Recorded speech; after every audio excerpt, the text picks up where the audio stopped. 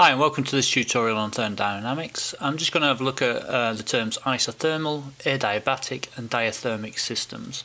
So I'm just going to quickly get up the diagram we have on systems, and we're not going to deal with the open system for these examples. We're going to look at the closed systems and the isolated systems.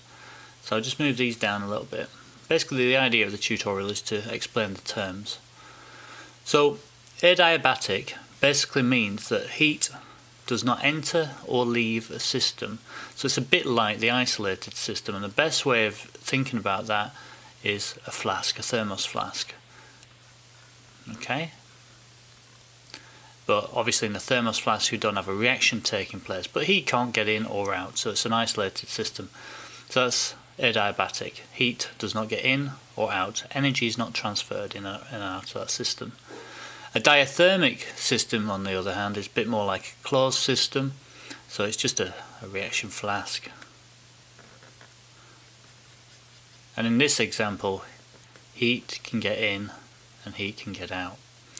So if we look at an example for an isothermal process, if we look at isothermal processes, we have, let's just get a box up.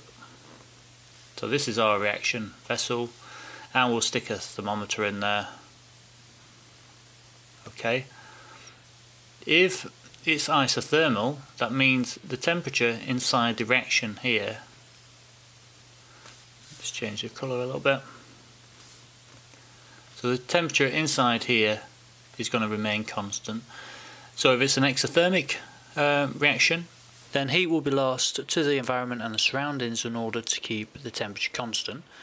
There's no change in temperature, so delta T equals 0 inside the reaction vessel or our system of interest, and heat will be gained outside the system.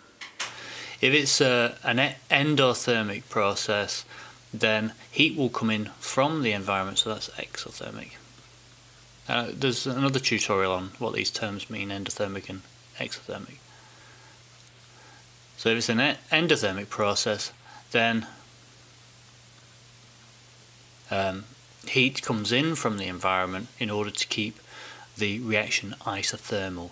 So isothermal just means constant temperature within our system that we're interested in, and for chemistry that's usually a reaction. So very quick recap: adiabatic system, heat can't get in or out. And for a diathermic system, heat can get in and out, so this is like a diathermic system. Isothermal just means the contents within that system are kept at a constant temperature, so the change in temperature equals 0. So that's it for now. Bye for now.